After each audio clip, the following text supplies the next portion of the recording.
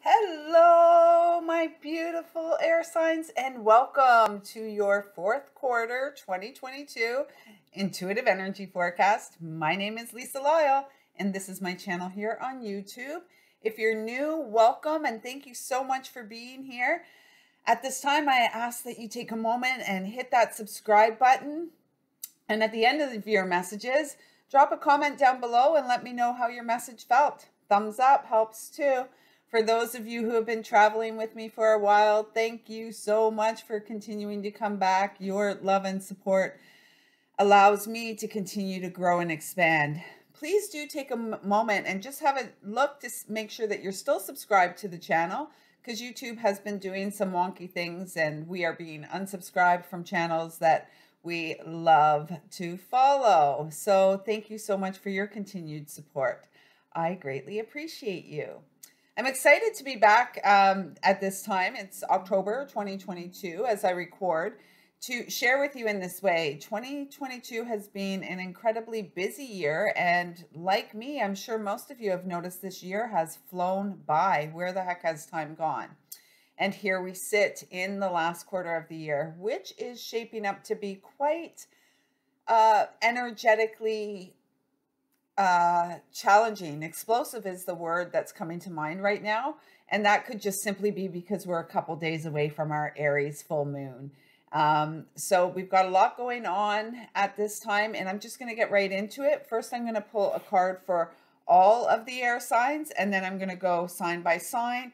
And at the end of the video, I am going to read the message from the overriding energy for all of the air signs from the Tree Angel Oracle. So we're going to pull a card right now for all of the air signs. That's not it. Gemini, Libra, and Aquarius. Gemini, Libra, and Aquarius. Third quarter of 2022. I hope you're being good to yourself. Just know that these messages are in fact timeless and eternal. So whenever you come across this video, I trust that it will be the most perfectly divine time for you to receive what is in here for you to receive. So this card wants to come out here, Juniper.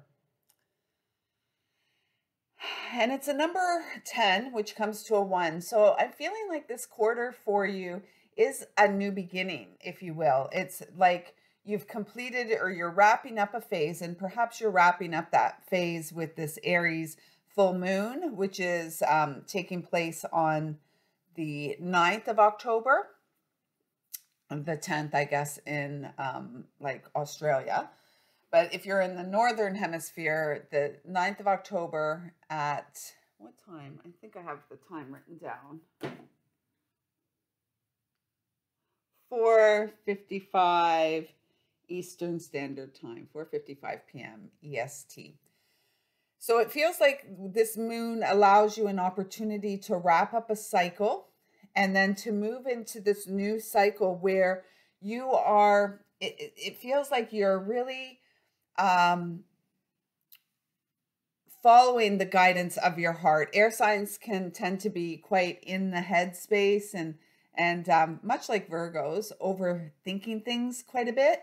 And it feels like right now that you're being guided to open from your heart and allow yourself to move forward from this space.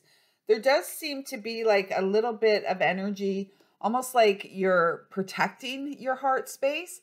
And I'm hearing the more that you allow yourself to be guided from the heart, and the more that you open up through that heart space, you are in fact liberated.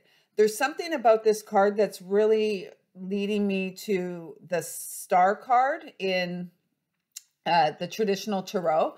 And the Star card is all about healing.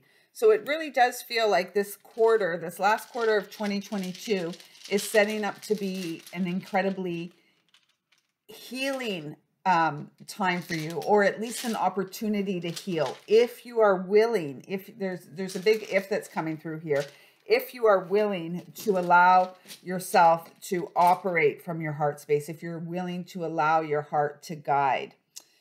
Your crystal energy for this quarter is smoky quartz. And so again, it is leading me to believe that there's some sort of negative attachments. And perhaps this is why it's had you protecting your heart space. These negative energies that are perhaps drawing your energy, seeking your time and attention. Working with smoky quartz is really going to help you move through this period, and really working with it with the intention of clearing any of lower vibrations, lower energies in your field that are not uplifting and supportive to your forward momentum on your path at this time. I don't know a lot about juniper berries or the plant, so I do feel like perhaps there's a message in there for you. So maybe you want to Google medicinal uses for juniper and work with the essence of that tree. There's something in here with the juniper berries, and perhaps it's about protection. Maybe the guidebook will give us more information on that at the end when we tune in and read the guidebook messages. So, and you may just want to on your own look up juniper and see what the magical and medicinal uses of it are. Okay, so let's get in. We're going to start with Gemini at 6:30 and see what your quarter is shaping up to be. I'm going to move this off to the side here. I'll get that at the end. Okay, so Gemini, for my Gemini, the twinsies. That flipped out pretty quick. And as I was saying for my Geminis, I was thinking about the fact that Gemini and Virgo are both ruled by Mercury, and Mercury is now finished its final retrograde of this year of 2022. So you may find, Gemini, that your communications are beginning to open up again. You may have found that in the last 6 weeks or so of the summer, you were feeling withdrawn and not really talkative. You may be getting back to a place where you're more talkative and more willing to open up. The card that you got is reflection, and it says illusion, self-examination, and distortion. And so with any luck, you worked with the Mercury retrograde period to do some inner reflecting. And perhaps if you haven't, then you're coming out this other side and there is some distorted energy in your field. The number on the card is 13. This is the number of the divine feminine. And it really feels like you're being called to get to the earth. You know, I was saying at the beginning, the air signs can tend to be quite in their heads a lot, like a Virgo. And so getting to earth, really getting grounded, and connected to Mother Earth really allows you to experience a new sense of clarity. And I do feel like this full moon is a big one for you too. After this full moon, we then move into eclipse season. And so we have a partial solar eclipse on October the 25th with the new moon in Scorpio. And then on November 7th, we have a total lunar eclipse with that full moon in Taurus. So we're moving into a really highly active time of year. And so it's really going to be important for you, Gemini, that you focus on your physical well-being, focus on, you know, practicing and working with the feminine essence of who you are, really mothering and supporting yourself, because you're moving into a time of great prosperity and abundance. And this is a number 37. So it comes to that one vibration again, which we had at the beginning with the juniper. So this is a new beginning. A new beginning is right here for you. And it's really about you being in a place to receive. If you're living in a land of illusions and distorted perceptions and viewpoints, if you're not really seeing the bigger picture, what I'm feeling is that you're going to hold yourself back from opportunities that are presenting right in front of you. For you, Gemini, there's an opportunity for expansion through your sacral and solar plexus chakra. So more, those two cards, three cards flipped, so we're going to take them. More clarity for you, and more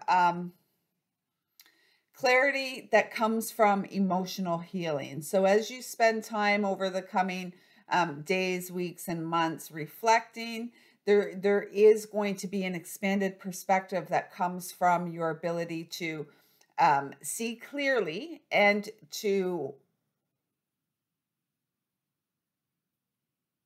see through the illusion, see through and beyond the distortions.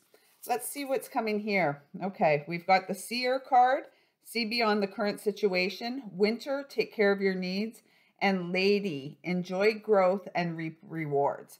So what I'm hearing and feeling is as you take care of your needs, as you see from a higher perspective and expanded view, then you are really going to reap the rewards of this abundance that is coming in, and that is actually here present for you at this time.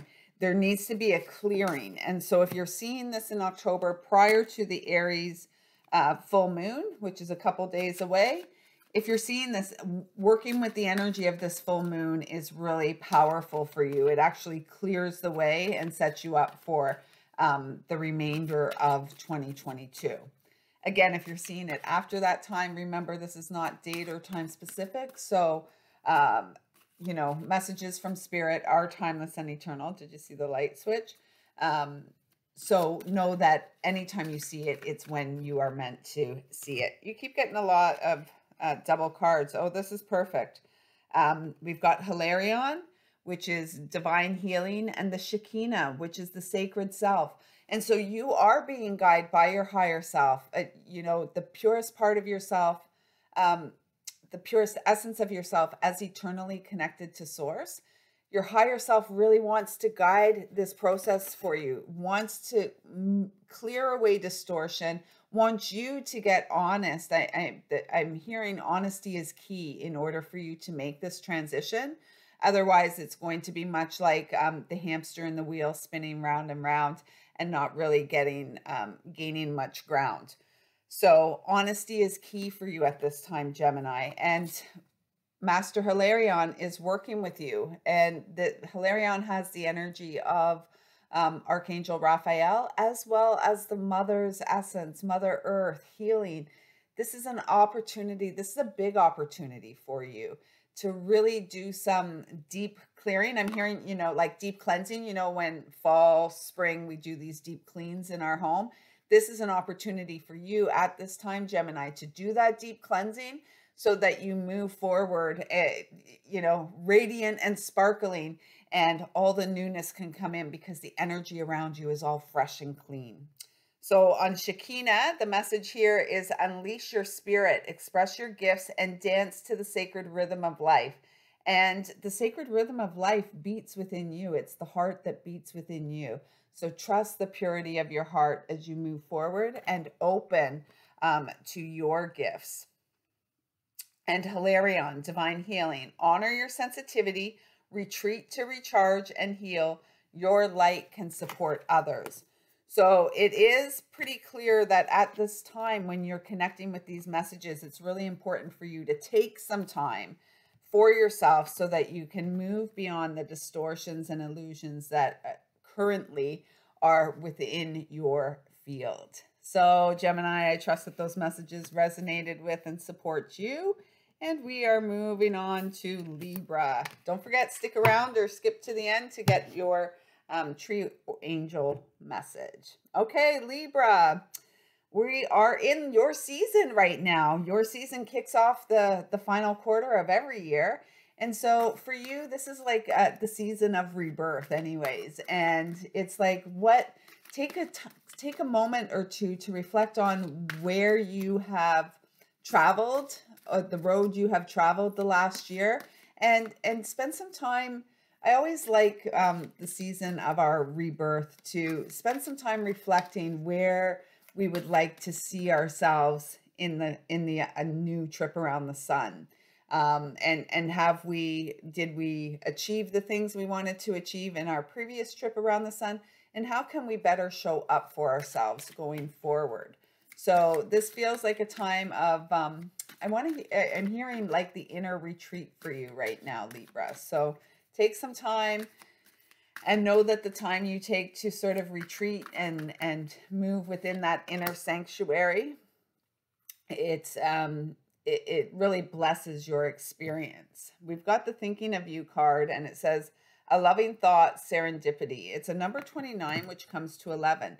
So you are walking a path of mastery, Libra, and that's why the master knows that there are cycles that we move through every day and every year of our life. And so you are at the beginning of a new cycle.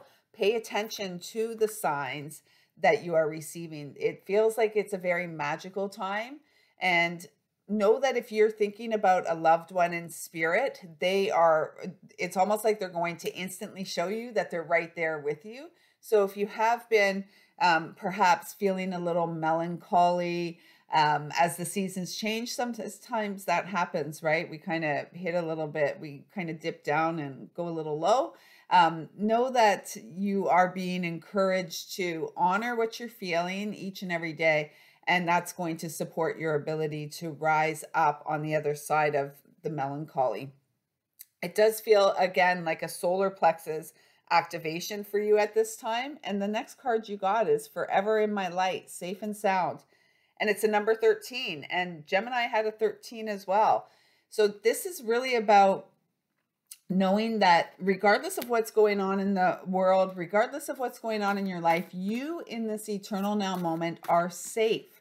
You are guided and protected every step of the way. And this is a call for you to bring your awareness to each and every day, not worrying so much about what happened back there in the past, or, you know, really not spending too much of your energy worried about or thinking about what is yet to come.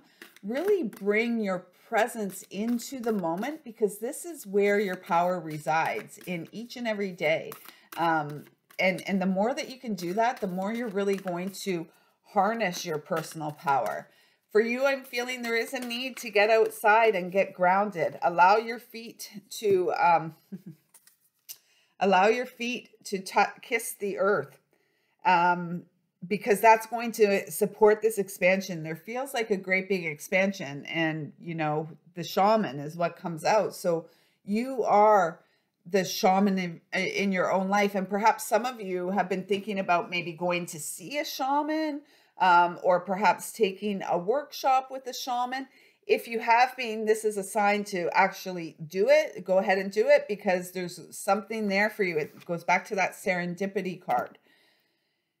You are here to be a master within the human experience, because beyond the human experience, you are now and you will be a frequency. You are now and you will be. You always are. But what I'm saying is beyond the flesh, beyond the meat suit, you are a frequency. And so this meat suit for all of us has an expiry date. And I believe that that expiry date was written in the stars at the time of our birth. And so what we do in between is what matters. And we spend a lot of time doing stuff in between that doesn't really matter much. And, you know, I pray and I look forward to the day that humanity gets back to, from day one, really embracing the essence of divinity, which each child of light is. And so that we can go forward, really creating this bountiful experience of being a human on the body of Mother Earth, which is really meant to be our Garden of Eden. And so it's time for us to reclaim that heavenly experience while in the flesh, one heart at a time, one heartbeat at a time, one breath at a time. And it says, trust in the higher forces. And I'm hearing, like, trust your heart as the compass, because your heart is in fact what intended to be the compass for you in this lifetime, for all of us. We weren't taught that in school though. So the keepers of light that are working with you. Oh, as I'm saying, the heart, we've got the heart awakening, Lady Nada, and we have Dwal Kul, Dharma unfolding. So, you know, as much as it's written in the stars, we do have a soul path in this lifetime. I encourage you, if you aren't familiar with your natal chart, you know, if you've never had your natal chart read, look into that, because that is really, I believe, our soul print in this lifetime. And if we were all taught to read our natal charts and then to follow and act accordingly, I really believe we would be having a much different experience here on earth. And I do also believe that there will be a time when that is the experience for all children, knowing who they are. So the reason I say that is because we think of destiny and fate, right?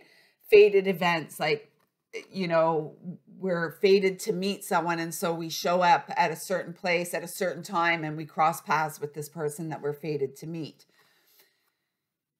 We need to take action towards both, right? Like, whether it's our destiny or fate. Like, my destiny is to be of service to humanity, to inspire and uplift humanity through the sharing of my gifts, the sharing of my voice, the sharing of my writing, all of this kind of stuff. Well, knowing that, I can't just sit around and not write. I can't, you know, not do videos. I can't put stuff out there going, well, it's my destiny, so it's just going to come and land in my lap. Not, absolutely not. We actually have to take action to allow destiny to unfold in our life. And I feel like that's a big message for you at this time, Libra. I am really getting this cautionary message right now. It's like, it's almost like you need some downtime. I'm hearing, like, allow yourself to decompress, unwind, cork the bottle of wine. I don't know why that just popped in. It did, though. Put the cork in the bottle of wine and come home to your heart, and give yourself, it's like, give yourself a little retreat, a day, two, maybe 3, just you, no technology, and just allow yourself to reset, get in touch with the natural rhythms and cycles of life again, because it feels like you've been not blown off course, but a little scattered in your energy, if that makes sense. This is all about your heart, and you're being guided. I'm guided to say to you in this moment, you are surrounded by the energy of unconditional love all the time. So feel it like a great big warm hug. Welcome it in to your experience. And having flowers around, carnations or roses or whatever your favorite flower, that it's going to help to uplift your energy a little bit. A heart awakening. Awaken to acceptance and divine love. Give and receive in balance. So, you know, as a Libra, you're represented by the scales, and you may be feeling a little unbalanced. And I always like to look at our physical bodies as the scale. So the spine is the center point. And I can't extend my arm here, but if we extend our arms, that's the, you know, if we're giving too much, you know, we're going to tip out on the right side. And if we're not receiving enough, there could be an imbalance on the left side. So the right side of our body is the giving side. The left side is the receiving side. So pay attention to how your body feels and looks. Dharma unfolding. Remember that you are on a path. Take one step at a time to happiness. And, you know, happiness doesn't come overnight. It is important to remember, though, that happiness is a choice, and it's an inside job, and it's a choice that we make every single day. So if you're not happy with the current state of your life, it's up to you to do something different to make that shift. So Libra, happy birthday to you. Happy season of rebirth. And I trust that you're going to take some time to be really good to you, because you deserve it. And now on to Aquarius at 2424. So as I'm seeing that number 66 is what I see. And so Aquarius, this is a message to you too. How are you feeling in your physical body? Is your body feeling balanced? And are you feeling at ease in your body? Are you honoring your path of purpose in this lifetime? Is what you get up and do every day making you happy? Are you happy to get up and do what you do every day? These are the questions, Aquarius. Of course, I didn't bring a bottle of water beside me. These are the questions you're being guided to ask yourself and to reflect upon. Are you where you want to be? Are you doing on a daily basis what you want to be doing? And if you're not, why not? It's time to make yourself a priority in your life. That's my favorite card in the deck. The GAIA card. And it's wisdom, knowledge, and spiritual understanding. It's a number 5. Number 5 is all about change. So those questions were coming up for you, Aquarius, because within you is a deep well of wisdom. It's like, you know, it's innate. You know things. You don't know how you know things. You know things. I find Aquarians to be very similar to Virgo. And I've known and loved a lot of Aquarians in my lifetime. And one of my longest standing friendships in this lifetime is with an Aquarius. And so with that being said, it's like, you're here for great purpose. We have now made the shift into the age of Aquarius, the proverbial age of Aquarius. And so it's like, what are you doing? You know, are you doing what you came here to do? Are you doing on a daily basis what makes your heart sing, what brings you joy? And if you're not, why? Why? What's the point? And, you know, I'm so over hearing, you know, oh, money, this, that, you know, because it's like the false god that so many worship, and so many, through the false worship of this idol, which is the money, many have been deceived, and they have allowed themselves to participate in trickery. And that's funny. The Trader card comes out as I'm talking about trickery and money. Exchange energy to create abundance. So it's not always about, you know, rolling in the dough. Yeah, that, you know, I guess it's nice, and it allows for, you know, the excesses of life. How about though, like rolling in the heart space, playing in the heart space and serving from this space, and being, you know, being willing to barter, right? We've been taught that we need to, you know, collect dollar signs. I mean, the paper money, the fiat money system it's false, and it's burning. It's going to crash and burn because, you know, a society built with paper houses is not going to last. The wind is going to blow it away. The fire is going to destroy it, because it's one of these bail systems that are not sustainable, because they're not built in truth and integrity. Yet if you operate from the heart space, if you trust this heart space, if you serve from this space, that's going to create a vacuum, if you will, that draws the abundance and the support and what it is that you need to move forward in life to you. Ah, wow. Isis, magic, manifesting, exactly what we're talking about. And that's why I guess I was guided to pick up on the 2424, that 6/6 energy, because this is truly, Aquarius, about, are you doing what you came to do? And if not, why? And if not today, when? Right? We tend to like put things off, oh, you know, tomorrow or next week. And then all of a sudden it's a year later, it's 5 years later, and we're still in that same sort of hamster wheel, doing the same thing over and over and over, and wishing for something different. This is an opportunity. This quarter is a truly an amazing opportunity for you, Aquarius, to do something different. And it's going to be up to you to take the action in your daily life to make little changes every single day in the direction of truly living from that heart space, and manifesting from that heart space, manifesting the abundance that's going to really allow you to do more of what you love. And as you do more of what you love, more of the abundance streams in. And it's like this it's like this reciprocal energy, the giving and receiving, right?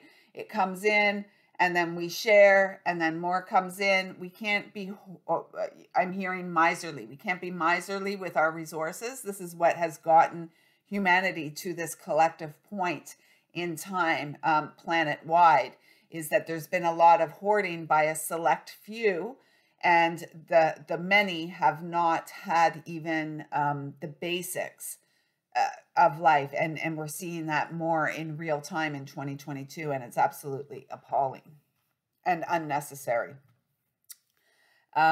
So you also got the ascension into the light card, which is a number 30, as above, so below. 3 is also a number of creation. And I really do feel like you are here to create from the unified divine masculine and feminine within.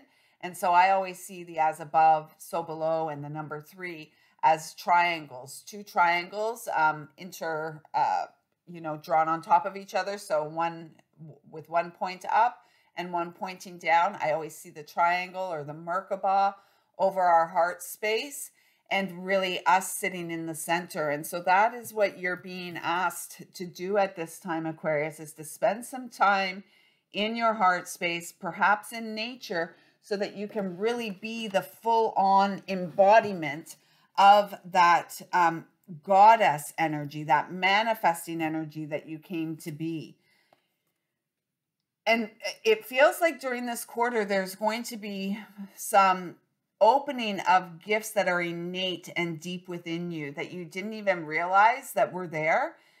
We're all gifted, right? We're all medicine women and men. And yet many don't spend any time like unwrapping their gifts or diving into their gifts because they're too busy being human. And that's quite sad, in fact. And so you are being asked this quarter to really spend some time within your heart space, allowing your gifts to open, and then beginning to share in new ways. And as you share, you receive, and being this trader within this energetic stream that is abundant and filled with more than enough for all of us. It's only man's greed that has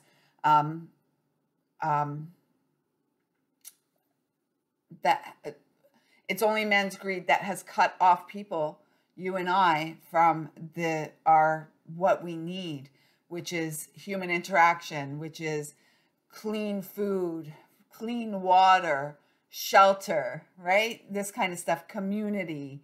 And we're getting back to that. So it says here, your dreams, visions, and goals are becoming reality. Stay focused. And that, it was clear right from the beginning of your message, Aquarius, that this was really about your path and purpose and what you're here to do. And what it's going to take is a willingness on your part to do something different, to change. Okay, so 3311, let's get to the tree angel message for all of my air sign friends and family. Let's see what Juniper has to say. Juniper wears a serious expression, yet one that is also seriously beautiful. Juniper has all the attentiveness and powers of observation of the spiritual warrior, combined with the patience and devotion required to stand alone on the moor and keep watch for all of us. The wind tugs at its leaves and feathers, and a feather whirls past. The juniper looks into the distance and sees everything. There are occasions when we need to act and others when we should bide our time.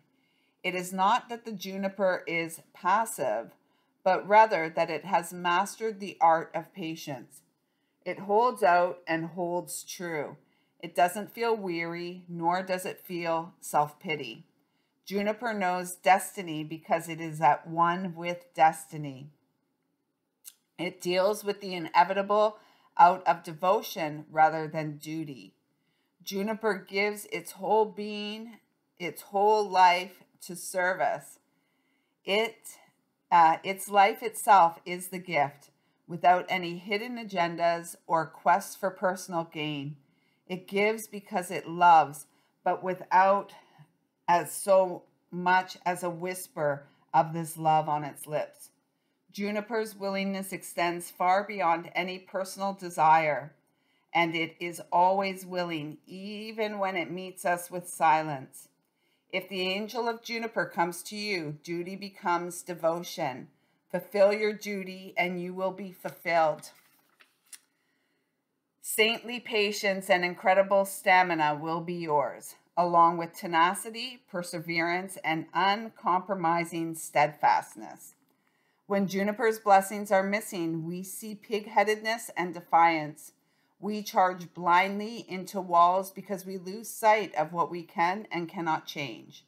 We waste energy through empty defiance, and without devotion, we become arrogant and bored with life. So the message of the oracle is, stride forward or hold firm. Give what life asks of you.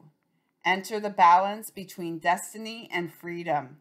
Release what doesn't serve you, yet stand in the gale and walk your truth. Duty gives way to devotion. Now that is beautiful, and it really,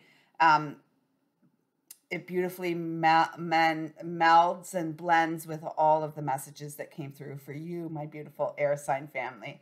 So thank you so much for being here. I trust these messages have touched your beautiful heart. If you would like to work more personally with me, one-on-one, check the link in the comments below to my website. I am now open and taking bookings for 2023 yearly messages, and it is always my honor and privilege to be of service to you. Give me a thumbs up, drop a comment down below. Thank you so much for being here. I wish you an abundantly blessed fourth quarter of 2022. Until next time, take good care of yourself. I see you, I feel you, I love you. Thank you, thank you, thank you.